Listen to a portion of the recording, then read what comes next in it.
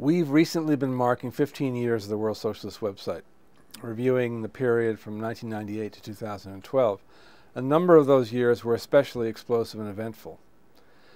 2013, however, threatens to put each of those years in the shade.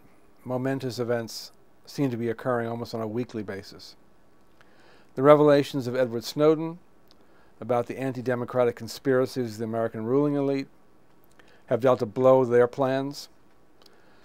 The revelations about the efforts to monitor virtually every communication, the movement of every human being on Earth, reveal how far their police state plans have gone and how terrified they are of popular resistance to their attacks on jobs, living standards, and democratic rights. They respond with a vicious witch hunt, persecution of Snowden, along with the ongoing persecution of Bradley Manning. The WSWS has openly campaigned for the defense of Manning, Snowden, and Julian Assange. The events in Egypt, the descent of tens of millions of people into the street, show the rest of the world its future, a period of revolutionary upheavals. At the same time, the fake left organizations, in supporting the Egyptian military, demonstrate their colors, as they have in supporting imperialist intervention in Syria.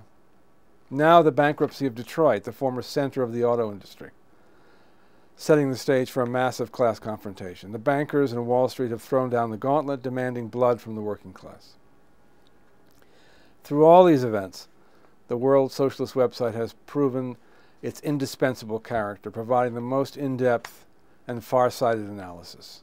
To continue our work, to deepen our work, to extend it, we need financial contributions. We need your financial help. Please become a regular contributor to the WSWS and do that today.